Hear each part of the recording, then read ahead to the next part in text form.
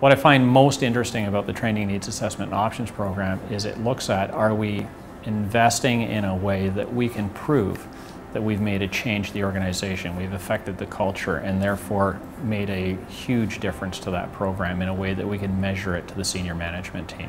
I think that's the big takeaway from this course.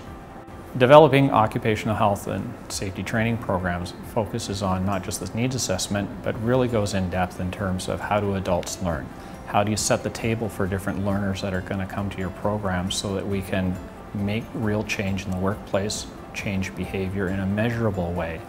so that a cultural change can be effected in the workplace. We need to be able to prove and provide solid data to the senior management team that training is a worthwhile investment and we've maximized that investment.